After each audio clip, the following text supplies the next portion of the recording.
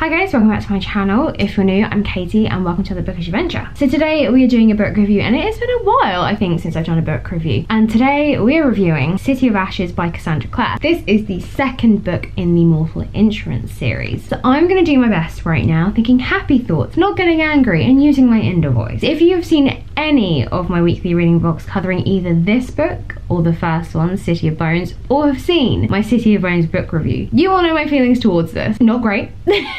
Won't lie. Oh gosh. Okay, so I will do a spoiler-free section first. I don't know if I will need a spoiler section, but I might do just to elaborate on things. So if you don't know, which is probably unlikely, but if you don't know what the Mortal Instruments is about, it is this huge, massive series based around the Shadow Hunters, and they are Nephilims and they basically fight the good fight. They fight evil, and you have things like downwells, you know, werewolves, vampires, and a whole host of creatures. Now, the main sort of plot, at least for the first 3 books of this series, centers around Valentine and his search to get hold of the Mortal Instruments and take everyone down. He is a bad guy, suave and smooth, but he is a bad guy nonetheless. And it focuses around some teenagers who are shadow hunters and Clary, who discovers that she is part of this world, and her human friend Simon. So my problem with the first book, they're all a bunch of dicks, was kind of a problem. I didn't like any of the characters. They were awful, they were annoying, I hated all of them, particularly our mains, Jace and Clary. I just could not deal with them.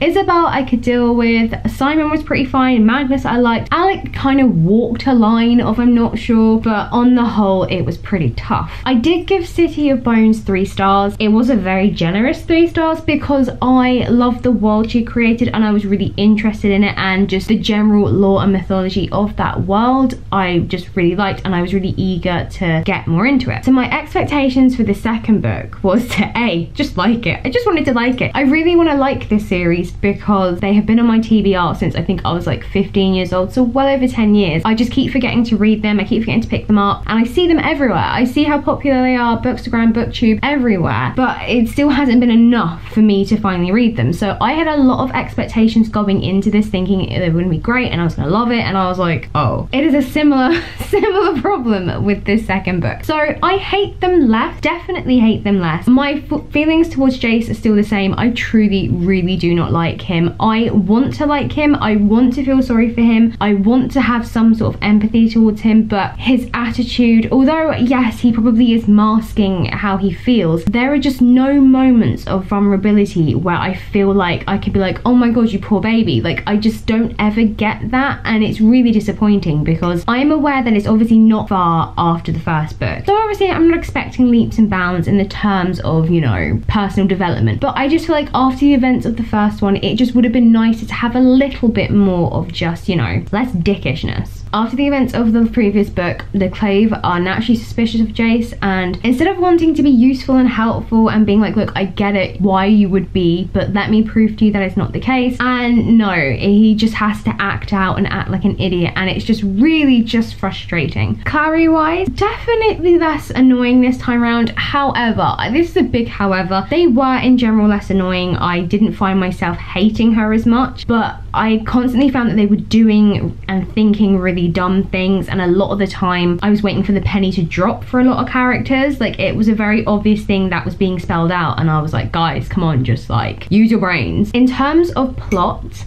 I don't know where the plot was. I really don't.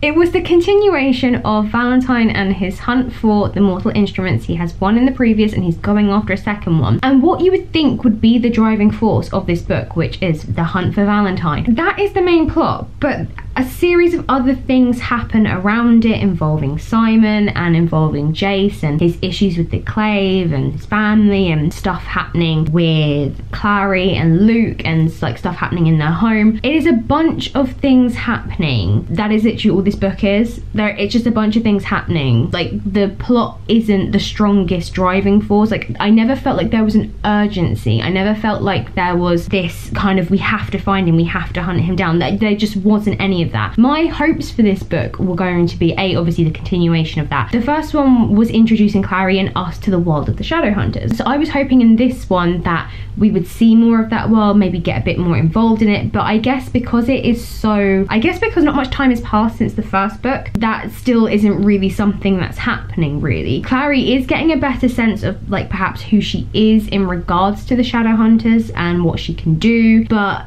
there isn't much in the way of like being immersed more in that world, which I was really disappointed about. But you kind of do learn a bit more about the Clave and a bit more of sort of Valentine's agenda and where he comes from. It's nice that you have chapters from his point of view because you get to learn what his mind is like and how he thinks, and he's very smooth in the way he convinces them. You can see why people followed him, but he is very black and white. It is very strange. I like him as a villain. He is very, it's this, it's that, that's it, and I really like that in him. There is no grey, it's just that's it. So yeah, the plot just wasn't happening for me. There just didn't feel like that sense of urgency. Going back, sorry, about how I said about character development, a lot of stuff happened in the first one and Simon really proved his worth as a human, going up against this world of unknown and downworlders, and you know, coming up against demons and vampires and wolves. He has kind of taken this in his stride. Like, he should be having a mental breakdown, and humans are constantly referred to as mundane, and he would turn up with Clary and Alec or whoever would, or particularly Jace, would always be like, oh, who brought the mundane? And I just feel like Simon has earned just that little bit of respect because he saved them at one point in the first book. You know, he has been really resilient. He has just bounced back from everything that's been thrown at him, all the craziness. He has just been like,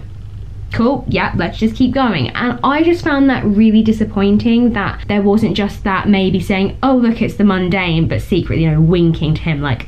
So yeah, that was quite disappointing as well. I did give this book like 2.5 stars, and to be honest, I probably should have given City of Bones the same. I just think I had really high expectations for this series, so it's quite difficult. Going forward, I have decided to read it as 2 trilogies. I wasn't really aware that that was a thing. After talking to my friend, she suggested that would be a good idea, so reading the first 3, then going into the Infernal Devices, the prequel, and then coming back to these. I also spoke to her sister and she said the latter 3 are better and I'm probably likely to enjoy them more. I feel like I'm putting myself through some serious trials here just to get to the next set of books in the hope that it gets better, because I am so interested in this world that she's created and the hype that ensues around them, and obviously she still have new books that are coming out. So I think I'm gonna give it this one and the next lot, and if I can't get into it then I may just have to call it quits, which is so disappointing. I did also listen to this book on audiobooks and I don't know if that was a good idea. I did not like the lady who was narrating it. She was fine in general, but it was the second she had to do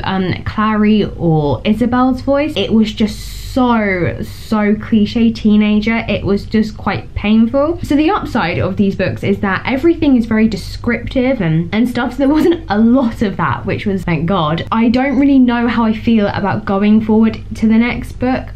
There is no real excitement. I mean, I read the first one last year and it just didn't really do anything for me, which is probably why I never picked it up again last year, and I was more invested in reading Throne of Glass because that just had me. This year I'm trying to make more of a conscious effort of I just really want to try, but I think having made the decision to break it into 2 parts, I think is definitely helping. So the thought of having to read 6 books of potential just trash, I'm like, okay. There is obviously still the relationship issues with Jason Clary and the sort of the forbidden love thing. Obviously, if you've seen the series, you know what the issue is. I've only still seen the first series. I still need to watch the rest, and I did enjoy the first series. I think that didn't help. I quite enjoyed it. I didn't find them as annoying. Then reading the books, I was just like, oh my God. And I have often said, and I've often thought, if I had read these when I was 15, would I have liked them? Would I have enjoyed them more? And honestly, I think I can say I think I would still feel the same. I think I might have been maybe more tolerant, but I know I would still find them annoying because at the moment I'm just not finding anything redemptive about Jace to excuse his behaviour. You know, you're kind of hoping that fine, from the other people's point of views, like Clary's and Simon's, him being a dick and that's what he's doing. But then you hope that when it's his turn and for his part, you're hoping for, okay, like we're gonna have him actually emotionally conflicted and feeling bad for saying reading this, and there's just none of it. I will say though, it is actually a pretty quick read. It was like 399 pages, I think, and I was obviously listening to it on audiobooks, but I suddenly realized I had read quite a lot, and before I realized it, in a very short space of time, I was halfway through the book. And even when I sat down and actually read it, I realized I hadn't read a massive chunk in such a short space of time. So it is a really quick read. I think it is a good way to get into the world, because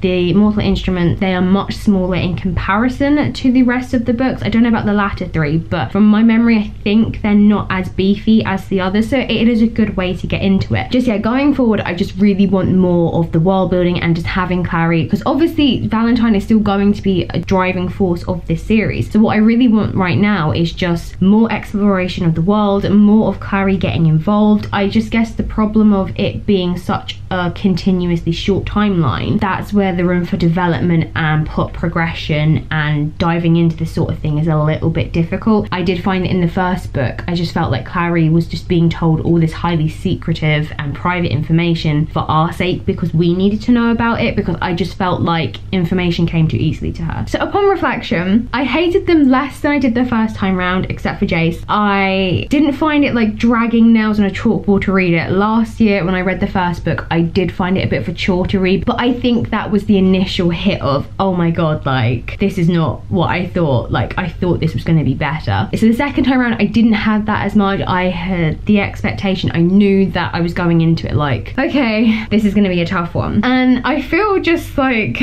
I feel like I'm saying just bad things, and that there's a sniper trained somewhere on me because I'm just besmirching this series. But honestly, I want to love it, and I really do, but right now I just think maybe the Mortal Instruments just isn't a series for me. I'm just hoping that the Infernal Devices and the newer ones, I'm just really hoping that they will be, because my friends have read them and her sister read them and they really like them, and they are people whose opinion I really just like, okay, well they think they're good. Although Beth is rereading Twilight right now, so actually I don't think I can trust their judgment. They're just people who I'm like, okay, if you liked it, I'm probably going to be okay with it. It's just getting past that expectation of I thought it would be better, because I'm constantly always seeing stuff about it on like Bookstagram or Instagram about this amazing series, people who love Jace, and I'm just like, really? What am I not seeing? So maybe in the latter three, maybe he gets better. Maybe I'll look back at this while making reviews and do my weekly reading vlogs of the last three books like, oh my god, this series is amazing, what was wrong with me? But you know, I'm not gonna hold up too much hope.